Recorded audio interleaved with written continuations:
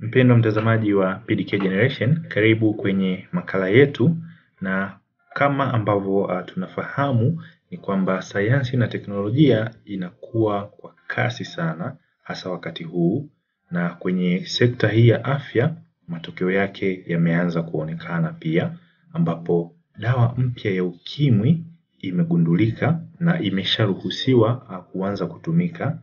Na hii tofauti na dawa nyingine zote kwa sababu ya kukua kwa sayansi na teknolojia ni kwamba dawa hii hutumika mara 2 tu kwa mwaka.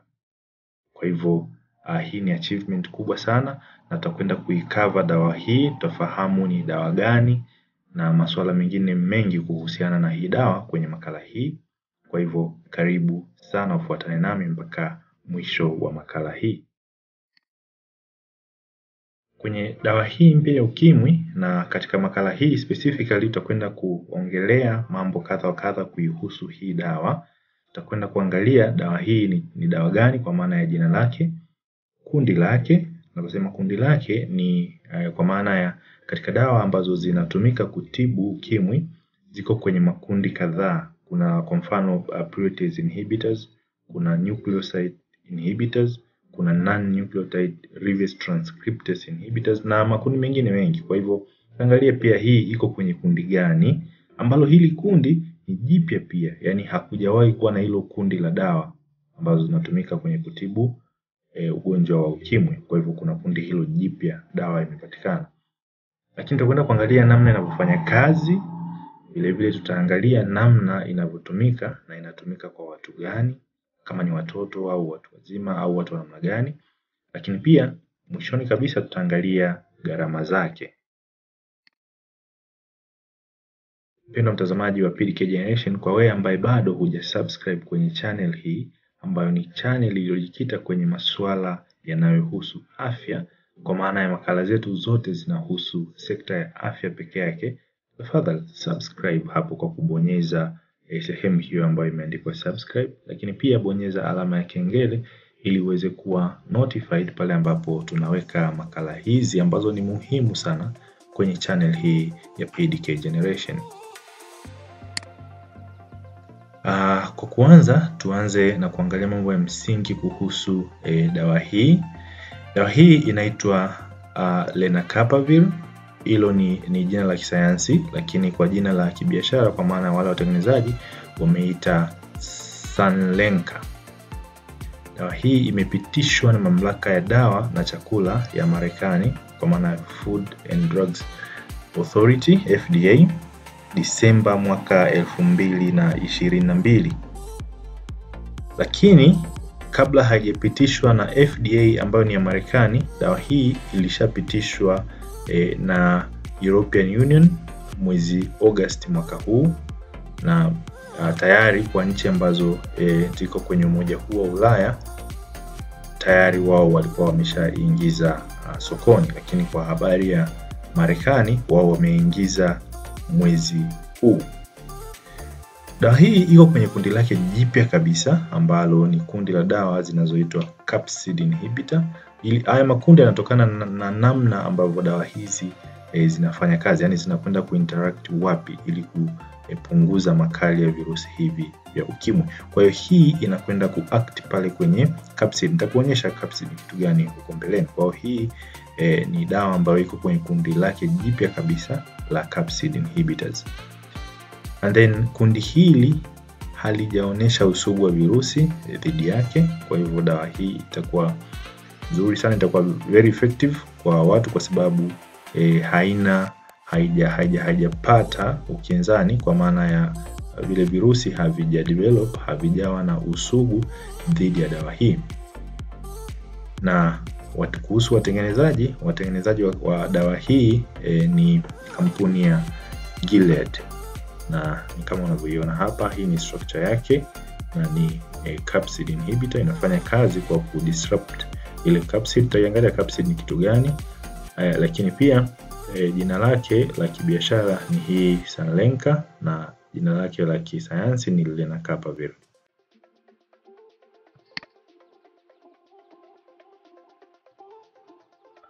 Wanasayansi wa Gilead wamekuwa wakifanya utafiti huu. Hawa Gilead ndo wagunduzi, ndo watengenezaji wa dawa hii.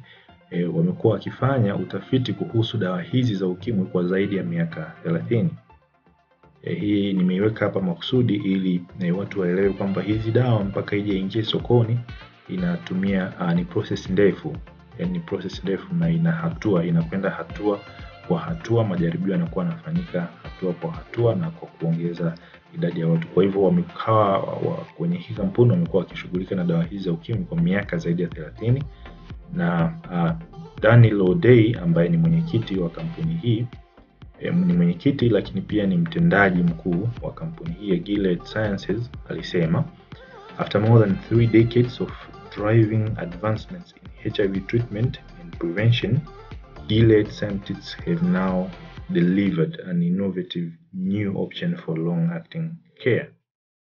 Kwa kifupi tu ni kwamba alikuwa anasema baada ya hii dawa sasa kuruhusiwa kuingia sokoni na watu kuanza kuitumia, akasema baada ya zaidi ya miongo mitatu, kwa maana miaka zaidi ya 30, wanasayansi wamekuwa wakifanya kazi kwa juhudi kubwa kwenye eneo hili la ugonjwa wa ukimwi, na sasa wameleta product ambayo wameweza kubuni na kuleta product ambayo ina act kwa muda mrefu, kwa maana ya huo muda wa miezi 6, kwamba kwa mwaka sasa mtu atakuwa anatumia mara 2 tu.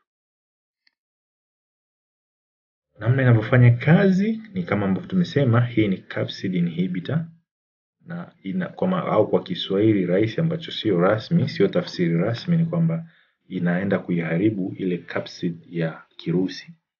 Na capsid ni nini? Capsid ni ganda ama utando fulani uliotengenezwa na protini unaosaidia kulinda vinasaba na vimeng'enya, kwa maana genetic materials and enzymes vya virusi ambavyo ni muhimu sana kwa virusi kuweza kuzaliana.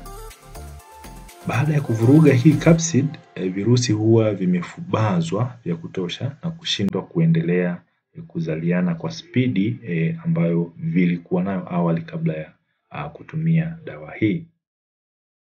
Kwa hivyo tukienda kuangalia hiyo capsid ni kitu gani, ndio hii layer unayoiona hapa, huu utando fulani rangi kama ya zambarau. Kwa hiyo huu unakuwa unazihifadhi enzymes pamoja na genetic materials ambazo ziko kwenye virusi, ambazo ni muhimu sana kwa virusi hivi kuweza kuendelea kuzaliana. Hizo genetic materials ama vinasaba tunavyovisema ndio kama hizi RNA ambazo ziko ndani, pamoja na enzymes ama vimeng'enya mbalimbali ambavyo viko huku vinavyosaidia kwenye virusi hivi kuweza kuzaliana. Kwa hiyo capsid ndio inavilinda, inakuwa inavincapsulate namna hii.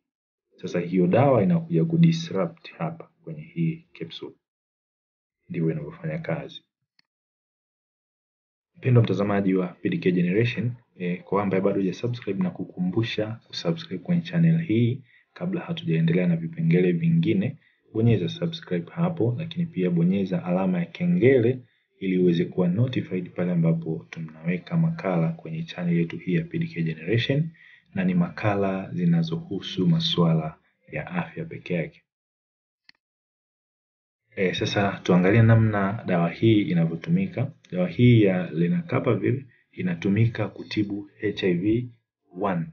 Virusi vya ukimwi ama HIV, human immunodeficiency virus, ziko strains tofauti tofauti. Kuna 1 na 2 ambazo ndio more prevalent, na hii HIV-1 ndo ambayo iko kwa watu wengi zaidi. Kwa hivyo hii dawa iko specific kwa hiyo strand ya HIV-1. Inafanya kazi kwa muda mrefu na ni long acting, na inawafaa zaidi wale ambao dawa nyingine za ukimwi zimefeli, kwa maana wenye multi drug resistance. Inatumika kwa watu wazima tu na sio watoto, kwa sababu ndo imeingia tu sokoni, bado tafiti hazijafanywa kwa watoto. Kwa hivyo dawa hii inatumika kwa watu wazima peke yake. Kama unavyoiona hapa, dawa yenyewe ndio hii ya kampuni hiyo ya Gilead, na dawa hii iko ya vidonge na ya kuchoma, kwa maana injectable. Na kwa kuanzia, mgonjwa hutumia vidonge pamoja na sindano kwa wiki 2, ambayo hiyo huwa ni loading dose, ile dozi fulani ambayo ni kubwa ya kuanzia kwa muda wa wiki 2, alafu baada ya hapo huchomwa sindano ambayo inachomwa subcutaneously, ni subcutaneous injection kila baada ya miezi 6, na hii inaitwa maintenance dose. Kwa kila baada ya miezi 6 mgonjwa anakuwa anachomwa sindano, anakuwa hatumii tena hivyo vidonge. Kiasi kinachochomwa baada ya hiyo miezi 6, kwa maana hii maintenance dose, ni 927 mg. Sasa baada ya yote hayo kuangalia kwa ufupi, hiyo ni kwa ufupi, maana taarifa kuhusu dawa hii ni nyingi sana, nimejaribu kuzifupisha na kuchukua zile za muhimu. Sasa tunakwenda kuangalia bei yake, kwa sababu tumeshaona ni kitu kizuri, watu itakuwa rahisi kuadhia, kwa maana kama unameza mara 2 tu kwa mwaka inakuwa rahisi kuliko ile ambavyo mtu anakuwa anameza hizi dawa kila siku. Kidogo wengine wanakuwa wanachoka. Sasa kabla hatujaenda kuangalia bei yake, na kukumbusha usubscribe kwenye channel hii ambayo imejikita kwenye makala zinazohusu afya peke yake. Kwa hivyo ni muhimu sana mtazamaji kusubscribe ili uweze kupata taarifa hizi, na ili upate notification usisite kubonyeza alama ya kengele. Kuna alama ya kengele iko mbele hapo, bonyeza hiyo ili kila tunavyoweka makala kwenye channel hii unakuwa unapata notification, kwa sababu ni makala ambazo ni za muhimu sana kwenye sekta ya afya. Sasa twende tukaangalie bei yake. Hapa ndio ambapo kidogo inaweza ikawashtua baadhi ya watu. Gharama zake kwa mwaka wa kwanza, vidonge na sindano vinakadiriwa kuwa na gharama ya dola za Kimarekani 42,250, ambayo kwa bei kwa exchange rate ya leo, ukibadilisha hizi kwenda kwenye fedha za Kitanzania, inakuwa ni shilingi milioni 98 za Kitanzania kwa mwaka wa kwanza. Kwa miaka inayofuata sasa, kila mwaka gharama inakuwa inashuka kidogo. Kwa hiyo huu mwaka wa kwanza gharama inakuwa iko juu, na ni kwa sababu ambazo tumeziangalia pale, kuna habari ya loading dose na vitu vya namna hiyo. Lakini kwa miaka inayofuata baada ya huu mwaka wa kwanza, gharama inakuwa iko chini kuliko hii ya mwaka wa kwanza.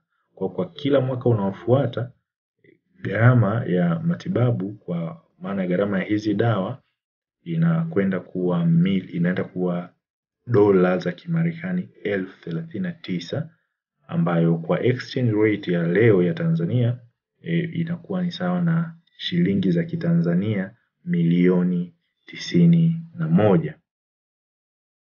Kwa hivyo hizo ndio gharama zake kwa maana ya kila mwaka wa kwanza milioni 98, na kwa miaka inayofuata baada ya mwaka wa kwanza inakuwa ni milioni 91. Mpendwa mtazamaji wa PDK Generation, mpaka hapo tumefika mwisho.